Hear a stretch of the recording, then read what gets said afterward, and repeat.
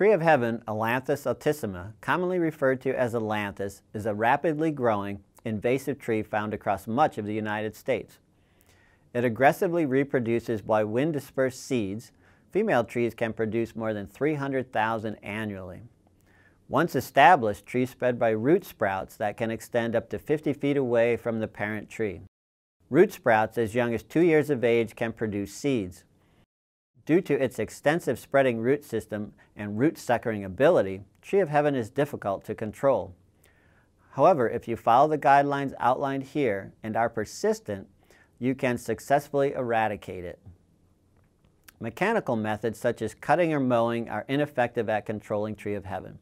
In fact, cutting trees can make the situation worse, as trees respond by sending up dozens of stump sprouts and root suckers. Hand pulling young Tree of Heaven seedlings when the soil is moist can be effective. However, it is often impractical to do so.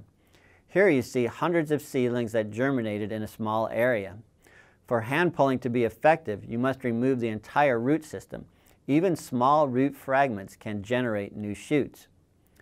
Be aware that seedlings are easily confused with root suckers, which are nearly impossible to pull by hand. To control Tree of Heaven, you must control the root system. The most effective way to do this is by applying a systemic herbicide at the optimum time of year. Systemic herbicides must move through the tree's vascular system to the roots to be effective. Therefore, you need to apply the herbicide when the tree is moving sugars produced through photosynthesis down to the roots.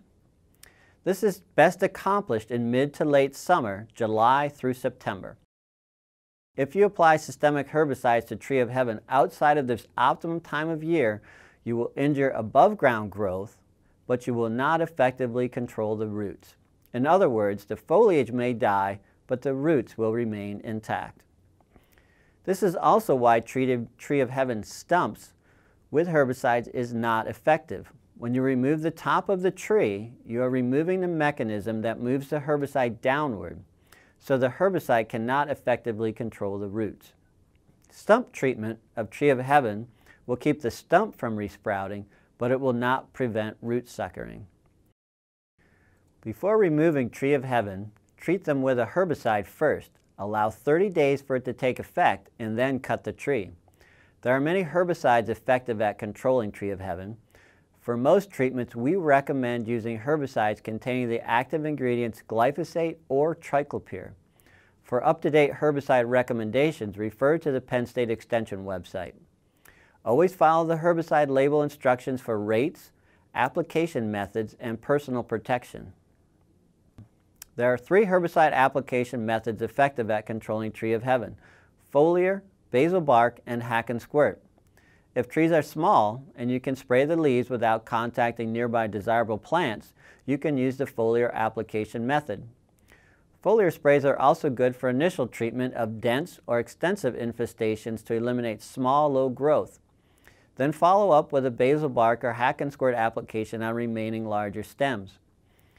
A mixture containing glyphosate and triclopyr is best for foliar treatments of Tree of Heaven.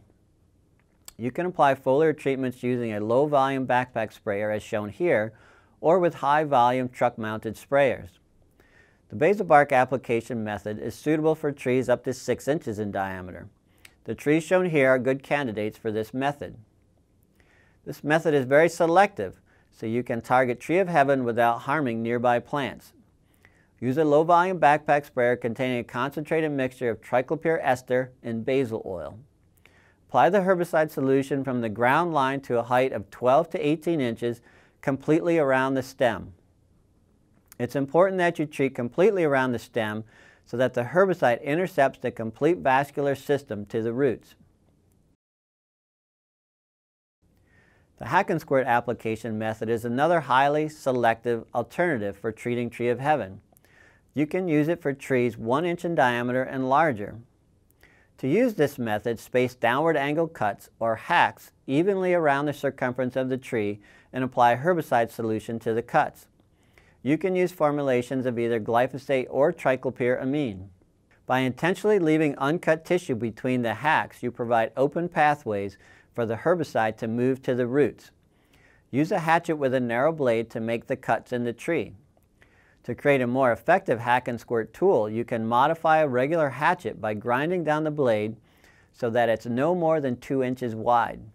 This modified hatchet would create a narrower cut to better hold the herbicide.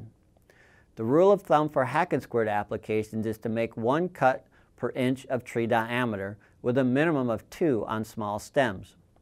For a 6-inch diameter tree, make 6 cuts evenly spaced around the circumference of the tree with intact bark left between each. Then fill each cut with herbicide solution. Again, be sure to apply herbicide treatments in mid to late summer to maximize herbicide movement to roots.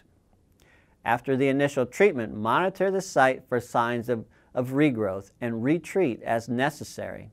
Initial treatments often only reduce the root systems, making follow-up measures essential. This is critical to prevent reinfestation. Well-established Tree of Heaven stands are only eliminated through repeated efforts. Persistence is the key to success.